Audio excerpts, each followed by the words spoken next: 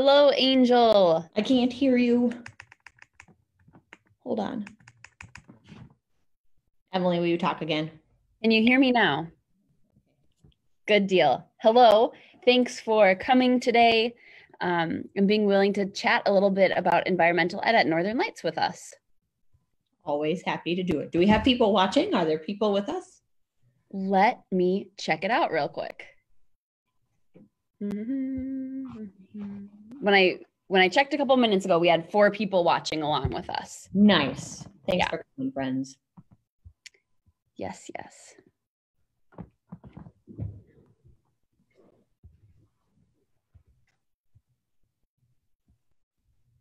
All right, we currently have 5 people watching.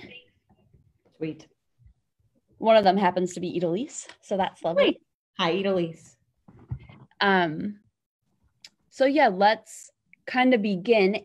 Angel, can we just start? Can you tell us, I know it's been a long time since you've been able to do environmental ed in person with the kids, but could you maybe tell us one of your favorite memories from this past year? Yeah, I have a lot of favorite memories, but I think my most favorite activity was going to the river with the kids. It was really cool to get to see the kids explore with more outdoorsy space that they would expect.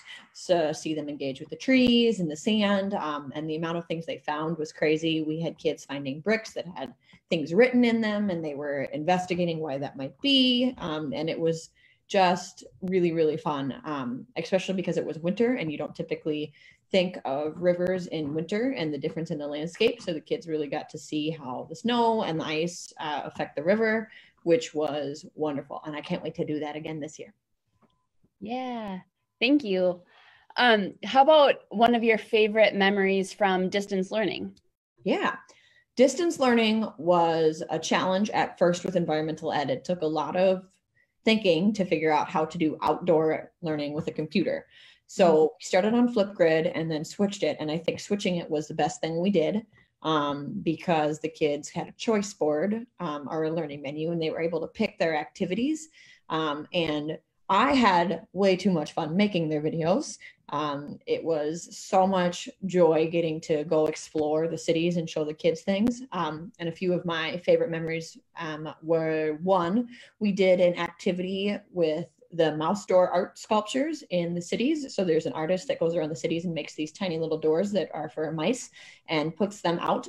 And then I invited kids to create them. And a couple kids sent me pictures of their own mouse doors that they created that were inspired by the ones they saw, which were super cool. And then one of our other teachers here at Northern Lights shared an activity about growing plants in your socks. Emily, was that you? That might have been you. Yeah, it was me.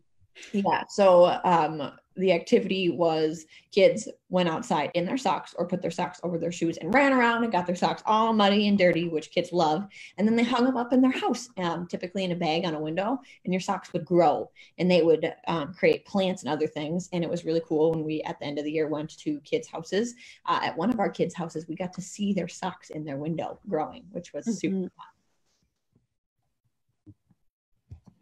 Yeah, it was fun to see that hers has started to sprout a little bit. Would you mind sharing this past year one of the, or maybe how about to start off with, can you tell us a little bit what each class period is like structured like during environmental ed? Yeah, so environmental ed is an hour together with me and 90% of that time, if not more, is spent outside. So the class starts with, we did weather graphs and we're tracking the weather and we were learning about line graphs and bar graphs and different things to kind of translate from the classroom to environmental ed. And then we would go outside and do some sort of activity or learning experiment of some kind. One day it was raining, so we made boats and tried to float them on water. One day we did a scavenger hunt of nature. And then after that activity, we do discovery-based learning, which is kind of a fancy word for free time. The kids continue their learning in something they're interested in outside. And a lot of times that was with the snow mountain because the snow mountain was amazing last year. And then we would do a reflection together where we talk about the risks we took and if they were safe choices and how to make sure we stay safe while we're outside, what we learned in that discovery-based learning, because it was much more individualized then. So the kids reflected on what they learned and then they reflected on what they wanted to continue learning. Could you share one of the experiments that you did this year that was really great, or one that you like maybe didn't go as planned, but you learned something really cool anyway? Yeah, we'll do one that was super cool and one that didn't go as planned. So one that was super cool, we took water balloons and filled them with water, but we filled them with food coloring and we froze them outside. And it was the coolest thing. They made ice orbs. So the kids, after they would rotate the balloons after a day, so the other side would freeze, because the kids learned that if they put the balloons in the snow, it insulated, so it wouldn't freeze. So they had to rotate the balloon to make sure the whole thing would freeze. But then they peeled the balloons off and had these beautiful, colorful ice orbs that then we tried to stack and create towers with.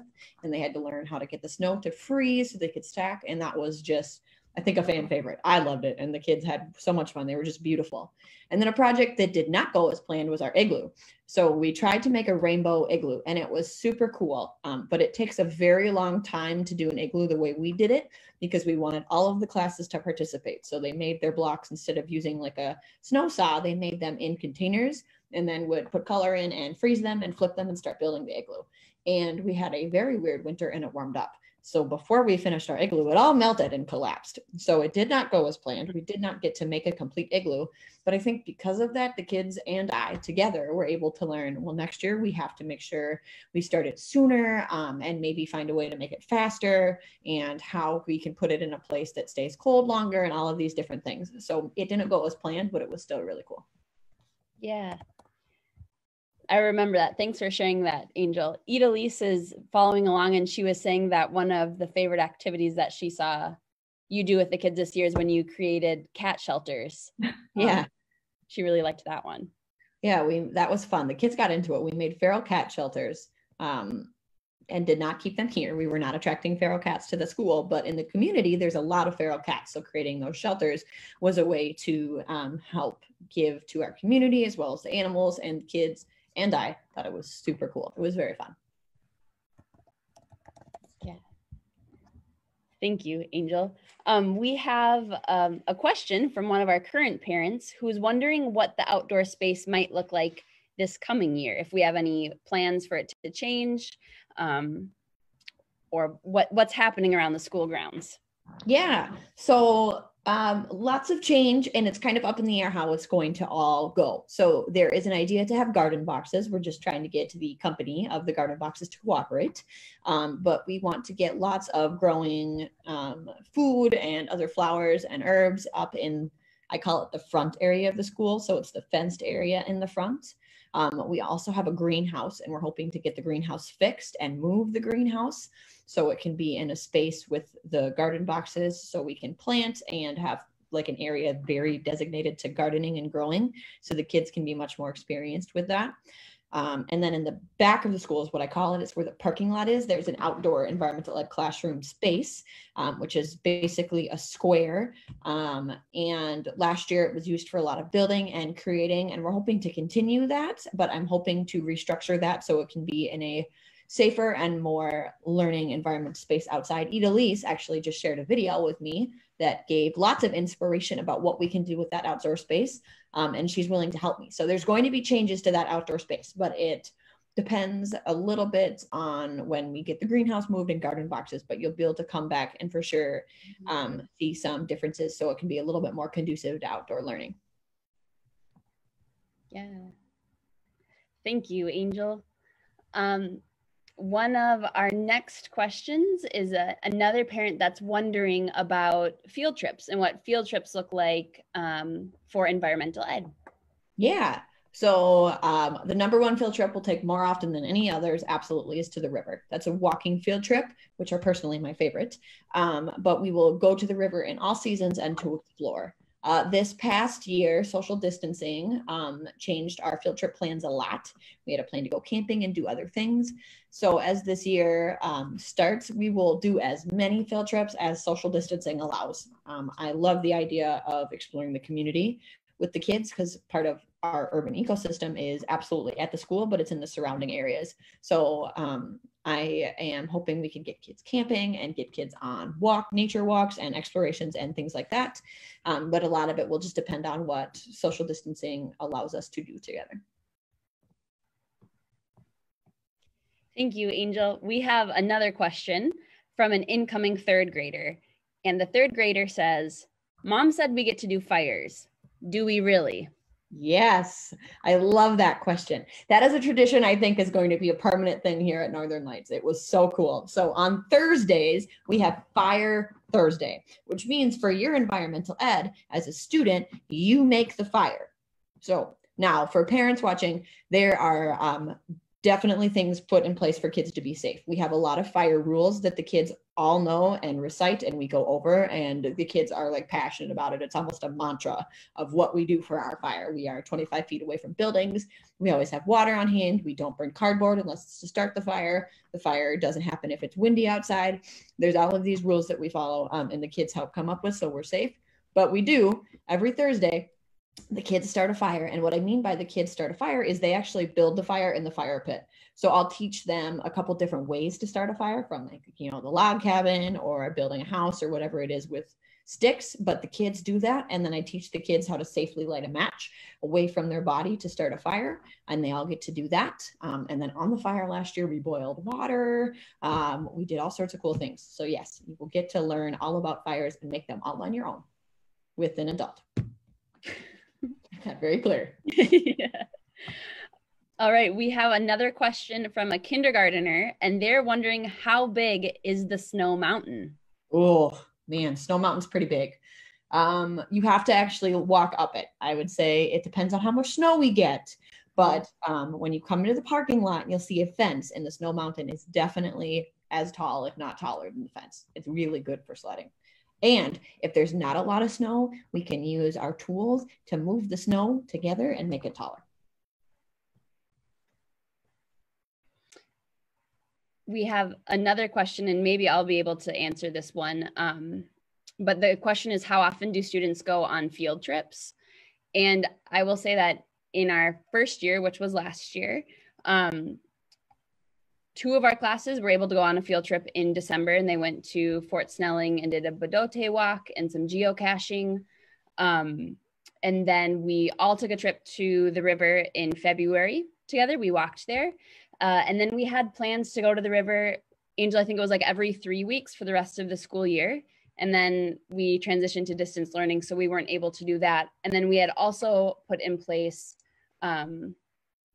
like Angel had mentioned, we had the plans to go camping in May with our older kids. Our 3 youngest classes, we're going to go to the nature center. And then our 3 younger classes, again, we're going to go see a play. So we had a lot of things slotted for the spring that we weren't able to do because we got to do distance learning instead. So that's what it looked like last year. And like Angel had mentioned, sort of depending upon what distance learning looks like this year, we'll take trips to the river again very frequently. Yeah. We have another question for you, Angel.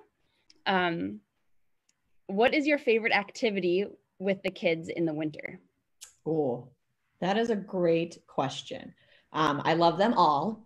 I would say my favorite from last year was kind of a spur of the day activity. We froze clothing and put it on the mountain and made it look like there were people in the mountain. We took clothing outside and we took boiling hot water and we got to see that evaporate, which was super cool. And then we soaked all of the clothes that we had and in water and stuffed them with snow. The kids got to create their own forms, and we had like pants going this way and a shirt that had its arms in a circle. It was very cool. And then we set them on the snow mountain, which was super fun. So I would say that was by far my favorite activity last winter. But in general, I would say my favorite thing to do in the winter with kids is building, creating, and playing with the snow. The snow was so cool. Yeah. It was really cool to look at just how quickly all that clothing froze, and it stayed like that for a couple of days and then kind of disappeared. But yeah. I have a message for you, Angel, from Michelle. And she says that her kindergarten students loved being outside with you.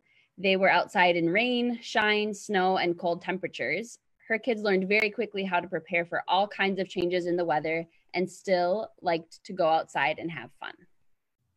That's awesome. Thanks for sharing, Michelle. I would say it's one of the big things here is kids learn very quickly that there's no such thing as bad weather. There is bad weather clothing. So as long as we're dressed appropriately, we are outside no matter what, as long as it's safe. And it is a joy. And kids learn that stomping in puddles is just as much fun as wearing a t-shirt in the sunshine. Absolutely. I have another question for you. And this question is around discipline, and they're wondering, how is discipline handled? Yeah, so it's a good question. So next year, there will be an environmental ed assistant teacher. So there will be 2 of us outside at all times. So anything in regards to discipline as a school, we are very focused on restorative justice. So making sure people are heard and conversation based and meeting people's needs. And it's a belief of mine that if there is a behavior being demonstrated that is one that is not wanted in that situation, it's a way a child is communicating something. So that discipline per se will be handled through one of the 2 teachers outside, having a conversation with that student, discovering what need is not being met, and meeting the need of that student. So the idea is there is no reason for that student to come inside unless it is unsafe for some reason and they need to come inside. There's enough of us outside that we will be able to hopefully solve the problem through restorative justice and conversation and approaching it as understanding that behavior is a way of communication. And it may not be the way of communication that is desired in that moment, but that can also be a teaching moment of how do you communicate that need instead of screaming and sprinting away. How do you communicate that need in a way that it can be met? So the goal is all behavior will be understood and addressed outside so that the children can maintain outside for that entire hour, because we want them always to engage with the outdoor world. And if we need more help, we have lovely people that are always willing to come outside too and help, like Emily. We do indeed. Thank you, Angel. Your next question is, what does your 5-year vision for what environmental ed at Northern Lights look like? Yeah, that's a great question. So I would love to see us, first of all, evolve our outdoor space into an area that is suitable for kids of all ages and conducive of learning and creating. So there'll be a lot of changes outside that will happen throughout the 5 years through a lot of parent and community support.